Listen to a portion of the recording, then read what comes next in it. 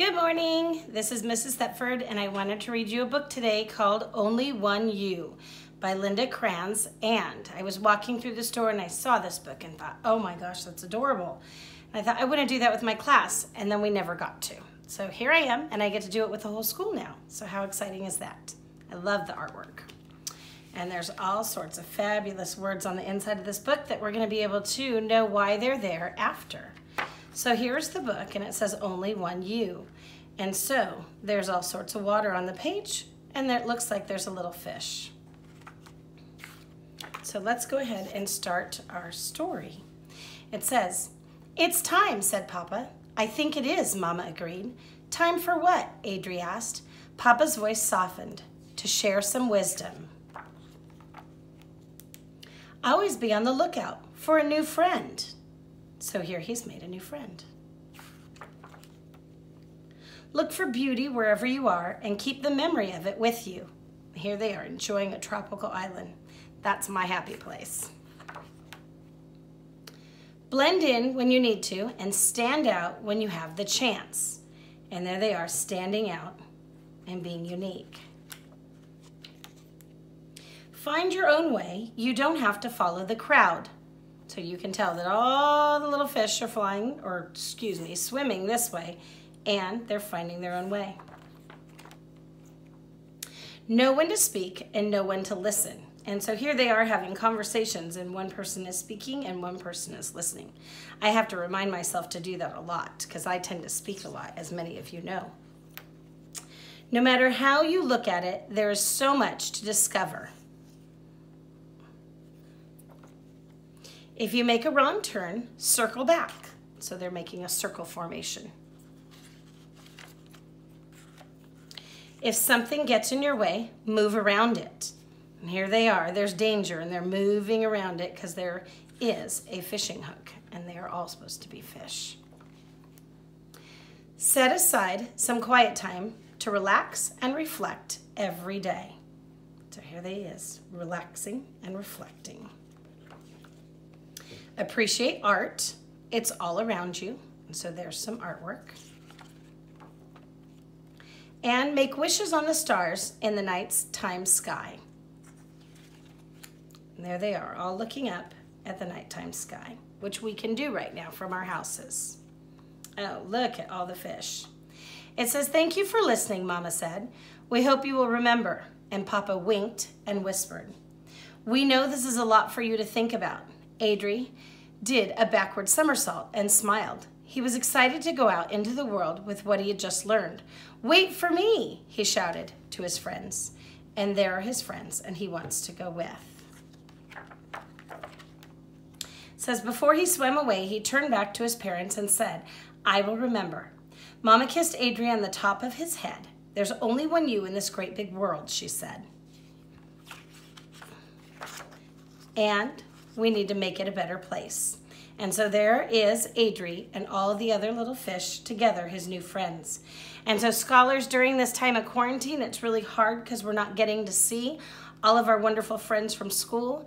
But this book reminds me that we'll be able to be together soon enough, and we'll be able to appreciate each other. And so for now, just keeping those memories that you have of your friends and the good times that we've had at recess and lunch and in class, but we'll be together soon. And so if you notice, this whole book is illustrated by rock art, and every single one of the illustrations in the book was just some simply painted rocks. And so the book made me smile because there was all sorts of suggestions on how we should behave. It says, be kind, listen, never give up, dream big, find your passion. And so it was really amazing what you could remind yourself to be a better person just by reading the back cover, the inside cover of the book. And so there is Only One You by Linda Kranz, and I wanted to read that to you at this time. So I'm going to share with you a little bit more about my walk that I went on. And on my walk, I found some rocks. And so here they are. And I was picking them up and thought, gosh, what could I do with these rocks? My daughters have always collected rocks. And I thought, you know what? We could make rock art. So I ran inside and started to collect some markers. And I thought, well, if the scholars at school have some markers, they could make some rock art. And so I grabbed Sharpies and I grabbed Crayola pens. And then my daughter Catherine has paint. So I snuck into her room. I made sure to ask permission. And I grabbed some acrylic paint. And I thought, what could we do with these rocks? And so as I started to get a little creative, it was late one night, and I started flipping the pages of my book. I thought, I want to make Adri. How would I make Adri with my markers or my paint? And so trying to put together Adri, it was not easy. I started with this little fishy right here, maybe one of Adri's friends. And so I took my markers and I just simply found one of my rocks that I found on my walk, and I started to color it with marker. And as I started to color it with Sharpie, I made the mouth and I made the eye, and all this is, scholars, is yellow marker, green marker. It has a little bit of blue, some red, and then I outlined with black marker. If you ask what I used for the little white dot, believe it or not, we had some white out, and so I used that, and it was just perfect. But I made one of Adri's friends. And then I thought, I wonder what I could do with the paints. And so I have to admit, the paint was a little bit more difficult, but also fun. So here is Adri. And I think I did a pretty good job. There's Adri on the cover of our book, and here is Adri right there. And so you can see, I tried my best, but I had fun making many of the designs on Adri and designing. But today I didn't get to add the details. And so I used paint, and then I grabbed a Sharpie, and I started to add detail. And you can put Sharpie right on top of the paint. And so if you notice, all I'm doing now is adding detail to my little painted rock, because I was making one match the story. And so as I was doing that, it tends to add detail, and it tends to add a little bit of flair. And so there is Adri, and there is his new friend. And then I started to remember some of the other items in the book that reminded me on the rocks of what we could do and what we should do. We should appreciate things, and I have to remind myself to listen, but I also want to be able to reflect. I don't know if you can see that one or not. We'll have to move them down. But I also wanted to, scholars, remember to appreciate the beauty that's out there. And so with these 4 words, I really liked that, and I have my Adri. But then, as I was thinking, I thought, gosh, what do I appreciate in the beauty? And I thought, I really like going outside in my garden right now. I'm going to make a ladybug. And that wasn't too difficult. And then I thought about the page that I showed you when they were appreciating the island in the book. And I thought, oh, I love snorkeling and finding starfish with my family when we go on family trips. And so I thought, how fun, I have a little rock garden here. And just this past Wednesday when it rained, we looked up into the sky and we even saw a rainbow. So I decided to paint a rainbow on one of my rocks that I found on my walk. And so now I have all these beautiful rocks. And scholars, it's not hard. It just starts out with a plain little rock. I painted it light blue, and then I can add to it any of the Sharpie pens. And if I was going to, many of you know I have a garden at home and I love flowers. So if I added a stem and I added a leaf and I just drew on top, I now have what looks like a stem of a flower. And then if I thought, gosh, what color should go next? How about, maybe I'll do red. And I'll put red on the inside as the center of the flower. And there is the center of my flower. And then if I put the lid back on, I can put some petals on my flower.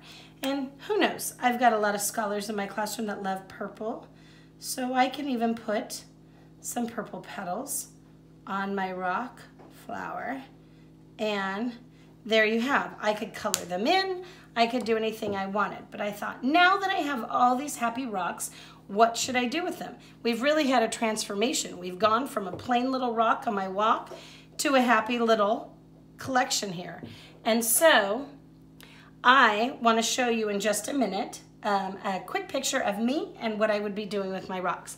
But right now, I really hope you enjoyed Only One You by Linda Krantz, and they are all just little painted rocks. And so I suggest that you try to do this too. Thank you so much for listening.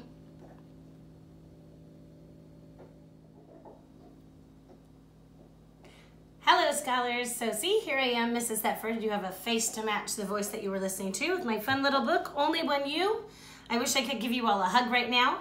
But I was able to show you, after I read to you my book, all of these amazing little rocks that I made. And I have to admit, I do not feel very artistic sometimes, but they made me smile. And so as I was doing this, I thought, gosh, where can I put them? And in our yard, we have all sorts of little potted plants that are out and about. And so here is a little geranium. And the pot's kind of just a little old metal pot, and I don't know why he's growing sideways. He's kind of going this way, but it leaves me a little bit of room right here. And I thought, how fun. I could either grab, I could grab my rainbow rock and just decorate my plant and stick it right there. And if I didn't want to put my rainbow rock there, I think it might be funny to put a ladybug there because it looks like the ladybug is going to be crawling on my plant. And so this is one way that you can be inspired just by reading a book, scholars. So don't forget to read many books during this time and be creative, have fun. Go outside and find a rock today and make yourself a little rock pet. So during this time, I'm having fun in my garden. So I've got my ladybugs and I've got my words to remind me how I'm supposed to reflect and listen and appreciate things. And I'm still dreaming that I will be sometime soon on my vacation in my happy place. So have a great day, scholars. Bye-bye.